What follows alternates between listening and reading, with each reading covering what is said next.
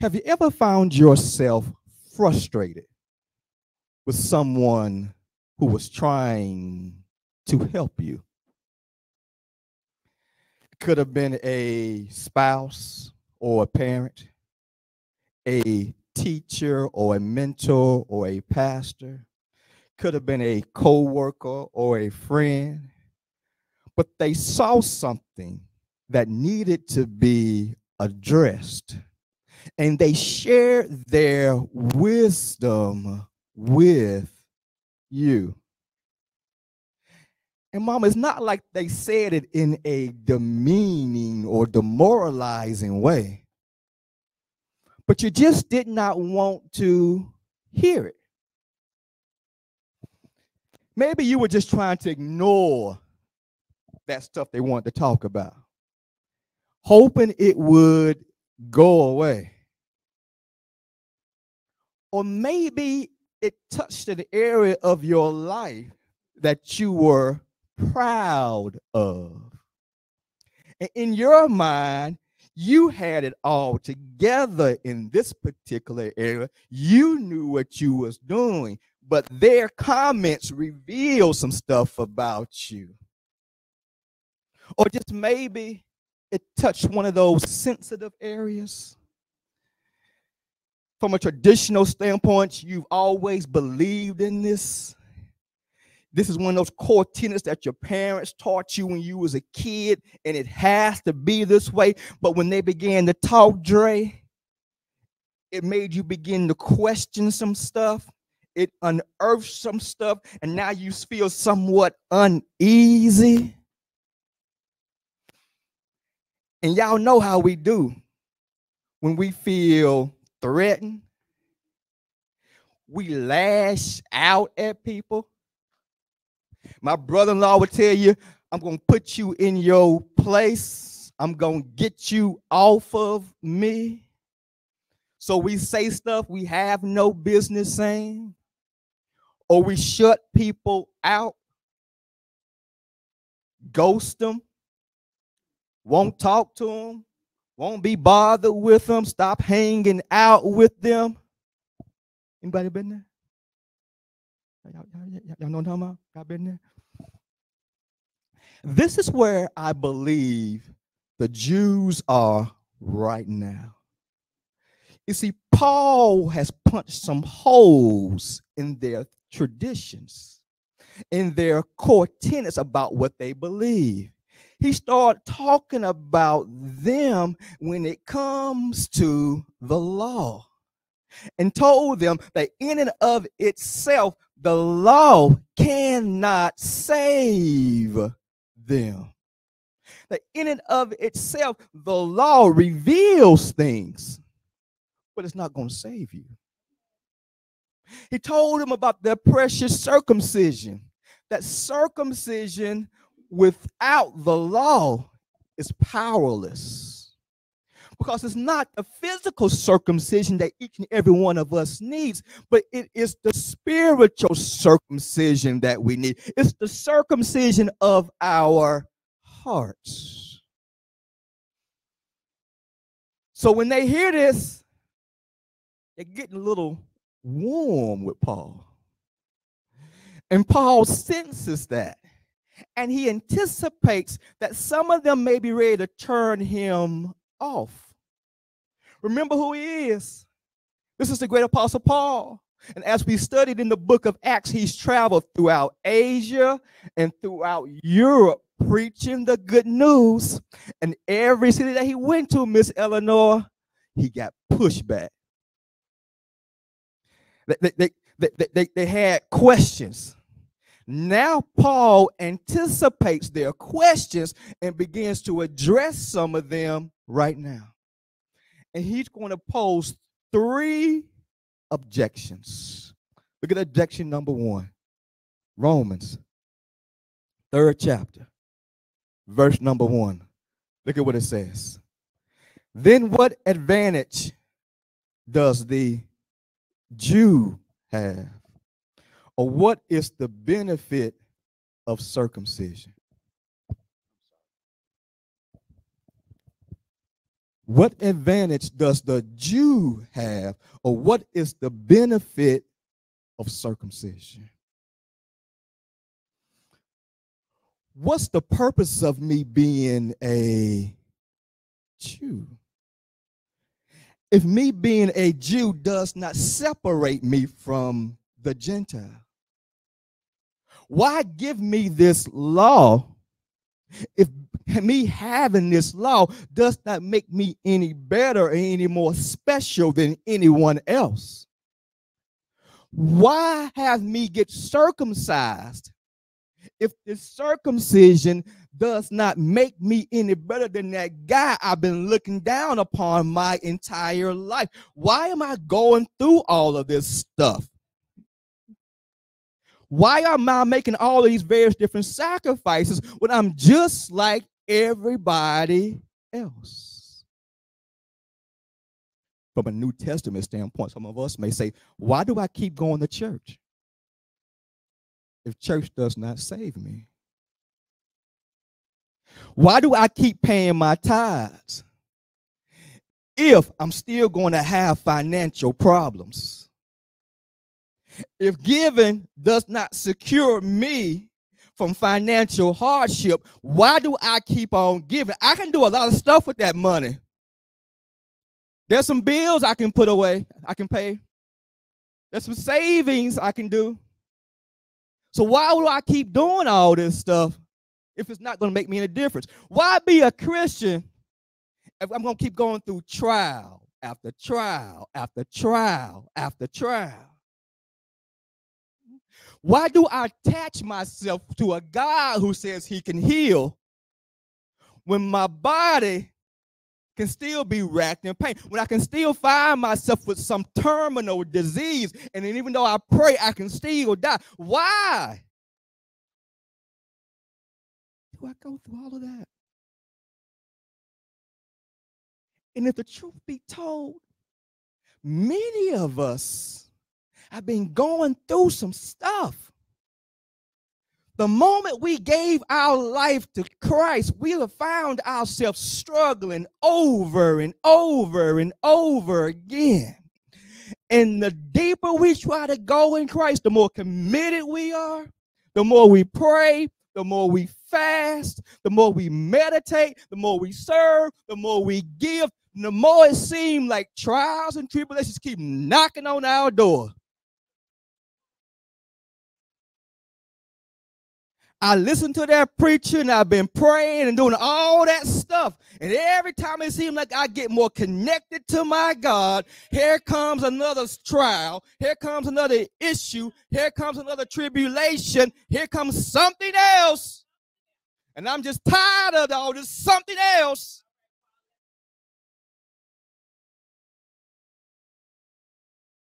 So, Miss Eleanor, we just want to say I'm done with this stuff.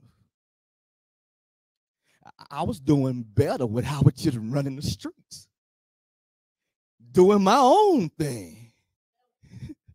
I wasn't worried about any of that stuff then. I could just do what I want. I didn't have that spiritual conscience then.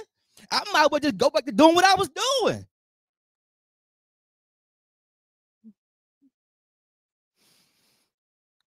But here's the thing. Here's the thing. I need you to get this.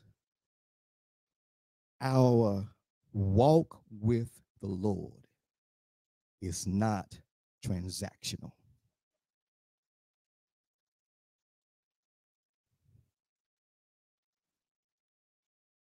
Let me say that again. Our walk with the Lord, our relationship with the Lord is not transactional. We're not in this for the benefits. We are not walking with the Lord so that we can get some tools that's going to allow us to live our best life now. It's not about let me walk with Christ so I can get some more money in my bank account. It's not let me walk with Christ so I can post some stuff that's going to get me some more followers. But it is a relationship. And for many of us, our relationship is upside down. It's extremely erratic, inside out, because we are in it for the benefits. And when things are going well, our walk with him in our mind is well. And we are happy and we are excited and we got hallelujahs going up and we are praising him and giving him glory. But when the blessings slow down or even come to a stop, we find ourselves in this valley and we're wondering, where is God? Does he still love me? Why hasn't he stepped onto my scene? Does he have the real power to take care of this? Does he really answer prayer?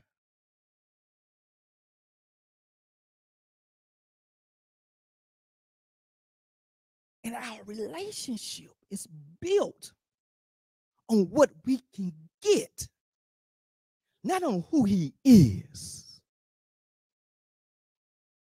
Think about it like this. There's a guy used to travel a lot. And every time he would go out of town, his son would get upset because he was missing his dad. He just could not understand why his dad would leave for 3, 4, 5 days at a time. So when his dad would come back, he would try to explain to his son where he has been and what he has been doing. But the child was too young to understand. So what he started doing, Brian, he would bring him back a gift. And then he would utilize that gift as an object lesson to explain where he has been and what he has done. So one day he gets home. And as he walks through the door, his son is super excited to see him. Runs up to him and starts looking. Where's the gift? And when he doesn't see the gift, he runs over to his dad's bags, opens up the bags. Maybe the gift is inside of there. No gift. So Daniel, he goes back to his room with tears running down his face because he did not give him a gift. But he didn't stop and hug his dad first.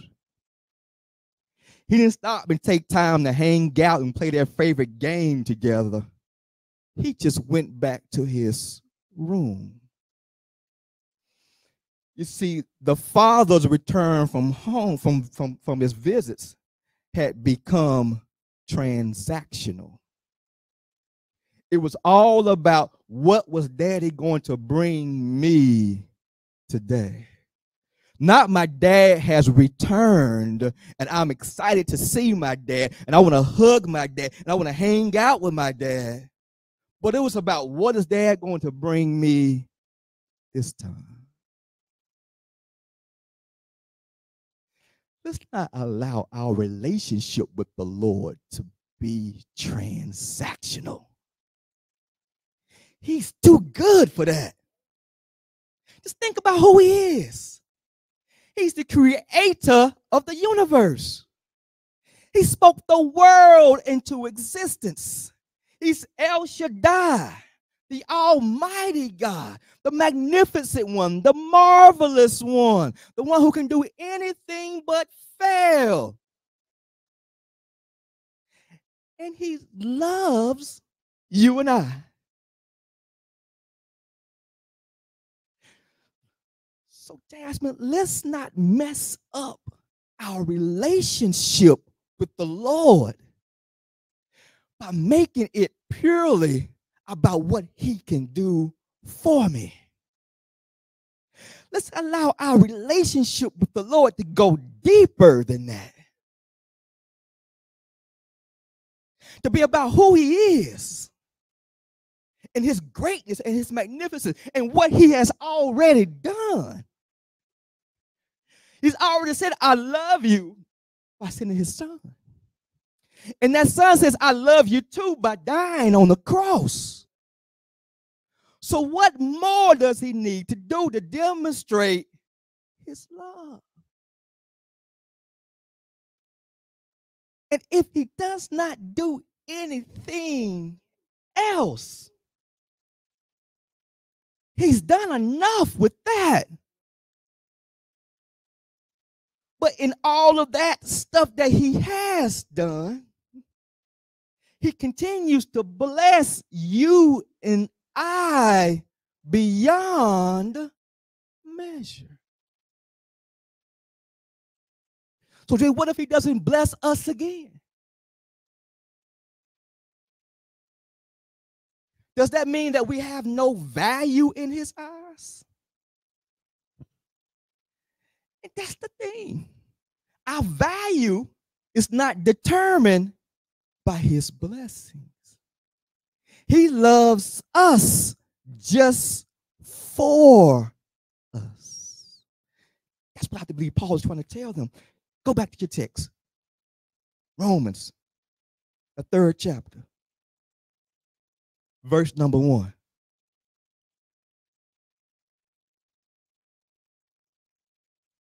Then what advantage does the Jew have? Or what is the benefit of circumcision? Great in every respect. First, that they were entrusted with the actual words of God. Paul is like, the Lord saw enough in these Jews to bless them with his oracles, with his word. And just because it did not lead to salvation for all of them does not mean that it did not have value. For the word was the means of leading them unto a righteous relationship with him, showing them how to live in harmony with one another. The thing is that that word said, I value you. Because out of all the people groups on the face of the earth, he chose the Jews. He says, I'm giving my word to you. I could have chose the Babylonians. I could have chose the Assyrians. I could have chose anybody else on the face of the earth. But God says, I chose you to be my special people with my word. And he gave it to them. And God sees something special in you. Justice, you hear me? God sees something special in you. There's greatness in you. You may not see it sometimes, but God sees something special in you. And he's demonstrated how special each and every one of us is by sending that son once again to pay the price for our sins. If you're not special, he doesn't do that. And the fact that he thinks that we are special is not dependent upon what he gives us, but it's dependent upon the fact that he created us to be special.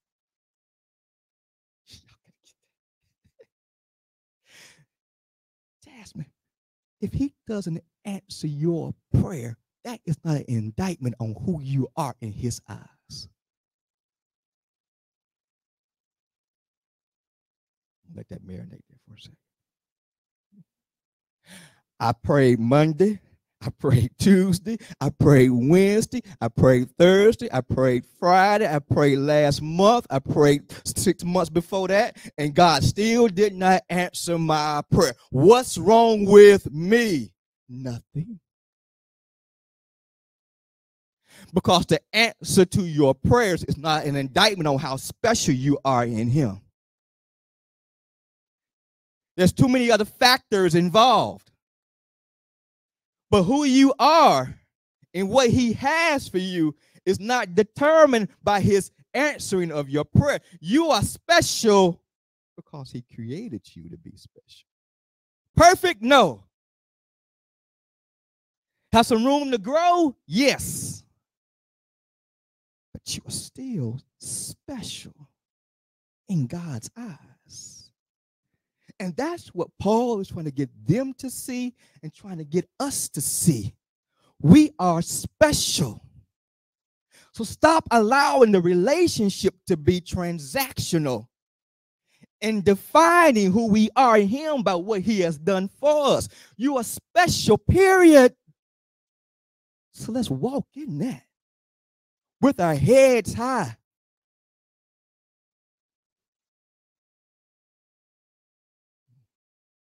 Objection number 2.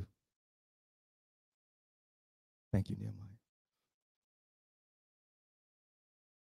Just because some chose not to believe, does that mean that God is unfaithful? Look at your text. Go back to verse number 3.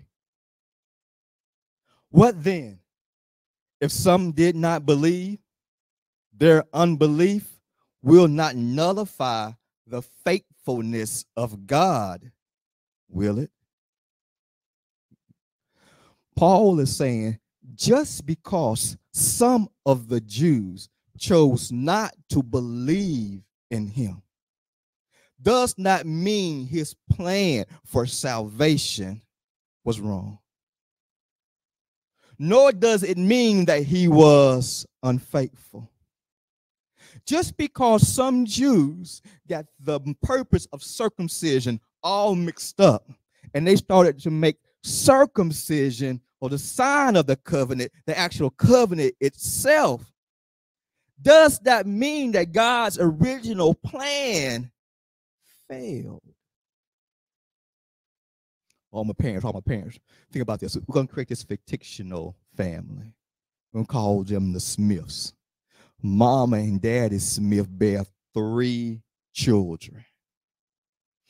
And they raised them all up in a loving home, provide them with a good education, teach them the ways of the Lord, make sure they have everything they need to be successful in life, to include when they needed it, punish them. 2 of the children grow up, take all of that stuff that they had learned, apply it, and they become positive, productive members of society. Raise kids of their own and raise their kids in a loving family. But one child chose not to do that. And that particular child gets all mixed up in some mess they had no business doing, gets caught up in the law. So now, does that mean that the parents were unfaithful to that one child because that one child made a choice to do something differently? No. Because that's the key, Miss Eleanor. It's a choice. You and I have been given choices to make. We choose to walk with Christ. Nobody makes us walk with Christ. We choose to obey his law. We choose to surrender our will to his will. We choose to allow the Holy Spirit to come on the inside of us and for it to begin to circumcise our hearts. Those are choices that we make. But if we choose not to do that, that does not make God unfaithful. God is still God whether we make the choice or not. He's still king whether we make the choice or not. He's still Lord, he's still master whether we make the choice or not. It's up to us what we're going to do. It's up to us to put our trust in him and allow him to lead us and to take us to where he would have us to go. But he's not unfaithful if we choose not to walk with him. Objection number 3.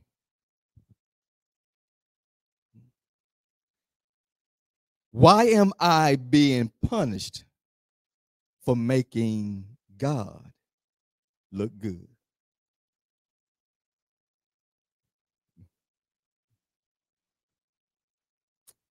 So here's the question they're wrestling with. Like, okay, you tell me that this law has been given as my schoolmaster. You tell me that this law has been given unto me for the purpose of leading me unto a righteous relationship with the Lord. You tell me that the more else I sin, the more God is glorified, because my God is glorified in my unrighteousness. Because my sins reveal how good he is and my need for a savior. So then why in the world punish me for helping God out?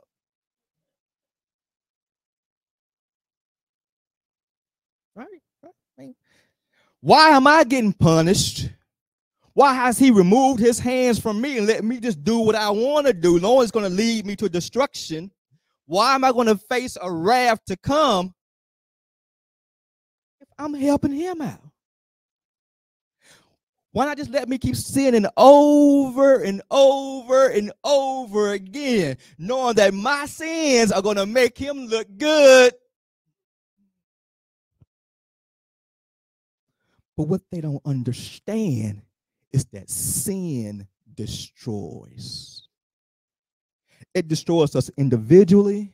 It destroys our relationships with one another, and it destroys our relationship with God. Tackle them one by one. It destroys us individually. There's something on the inside of us, something innately in us that knows that there's a difference between right and wrong. And there's something on the inside of us that begins to turn and churn and get upset as we keep doing stuff over and over and over again that we have no business doing. We know the way we're living is not right. And it's irritating us, and it's agitating us, and there's something on the inside of us that says stop, but we keep doing it over and over and over again. No remorse, no repentance.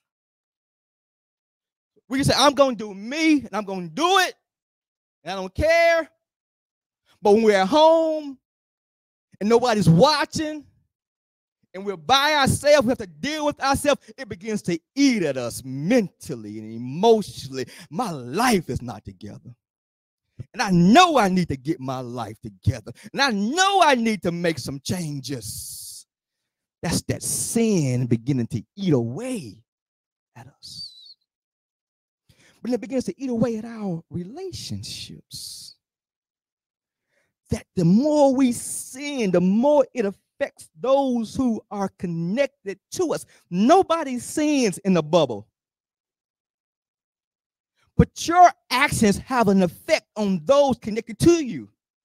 You may not have even intended to do something to them, but your sin is causing problems in that relationship. Just think about the married couple. Why in the world does that couple that was so in love with each other at the beginning couldn't breathe without each other? Stayed on the phone all night long. Couldn't think without each other. Couldn't go anywhere without each other. Y'all remember what I'm talking about? You know what I'm talking about, girl. What happened to now when you look at them, every time they turn around, they're fussing and fighting? It's the sin. All have sinned and fallen short of the glory of God. And our sins, when we bring them into a relationship, come with us. We talk about baggage and bringing baggage into relationships, but we forget that the greatest baggage that we bring into the relationship is our sin, our lies, our fornication, our craziness, our pornography habits, all that mess, we bring that into the relationship with us. And as we bring it into the relationship with us, it causes problems in the individual relationship. Number 3, it causes problems in our relationship with God. God is holy, and he desires to be in relationship with you. He desires to commune with you in the middle of the day. But here's the thing.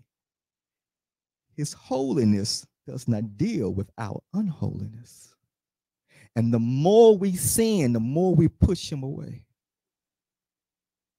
There's this divide, this wedge that's between us and him. And he's like, I want you to come unto me, all ye who labor and are heavy laden. I want you to knock on the door. I want to open up the door.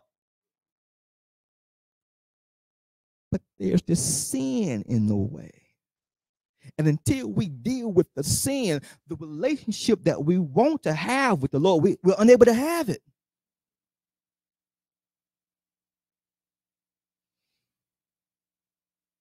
So Paul says, you really don't understand what you're saying. By just continuing to sin over and over and over again without any regard. He says, they'll be condemned. You'll just be by yourself, disconnected. Judgment's coming upon you. I don't know about you, but that's not what I want. I want to be in a relationship with the God who created me. I believe that there's something on the inside of me that's screaming and yelling and hollering for a relationship and for a connection to him. Something that I can't feel with stuff. And if I share my testimony with you, I've tried it. I've tried to fill that hole with alcohol. It didn't work. With the opinion of other people, it did not work. With girls, it did not work. I tried to fill that hole with all other kinds of stuff, but none of that stuff was able to fill the hole, the throne of which my God was supposed to sit on. It was only in a relationship with him that I began to understand who I am and why I have been created and what makes me special and why I am valuable. It was only in that relationship with him. And that became the motivating factor for me starting to address some of my sins. Not because he was going to put more money in my pocket, but I began to learn about who he is and what he did for me. Oh, let me start making some adjustments. Or as Paul is trying to teach us in these first 3 chapters of Romans, I am a sinner in much need of a Savior. And I want to be connected to that Savior. I want to make sure I'm walking with him. That I have a relationship with him that extends beyond the transactional. And it's about him and who he is. And I'm not up because he blessed me, but I'm up and I'm high because of who he is. And I'm not sitting in the valley whining because my blessing has not shown up. But my God is still good. So I'm just going to walk with him. Or as the song says, I'm going to run on and see what the end is going to be. I can't figure it all out, but I think that some of you are just like me. We're going to run on to see what the end is going to be. And whether he does anything else, he is still God. He's still master. He's still king. And the more I walk with him, the more we understand that he's good. The deeper our relationship with him gets, the more we understand he's worthy of praise. He's worthy of sacrifice. He's worthy of me surrendering. Get this. He's worthy of me surrendering my will to his will. That's it. For me, letting go. And I don't know about you, but that was the hardest thing for me to do. And it still becomes hard to let go and let God. Romans is about the gospel. But one of the underlying stories here is about the work of the Holy Spirit. I believe as Paul penned this letter, the Holy Spirit was not only speaking to the Jewish audience, but it was speaking to you and I. Read it. The Spirit wants to work on the inside of you. It's not by our will or our might that we're going to be able to do what God is asking us to do, but it's by his Spirit. That's where the change is going to come. Been there, done that, tried to will my way into a good relationship with the Lord. It don't work. It's like bumping your head up against a brick wall. But when you let the Holy Spirit do what the Holy Spirit wants to do, I failed many a times, trying to do it by myself, trying to work my way into a great relationship with him. But the more I learn to let go and let God's Spirit have his way, the more depth my relationship has with him, the greater my walk is with him, the more meaning in my relationship with him.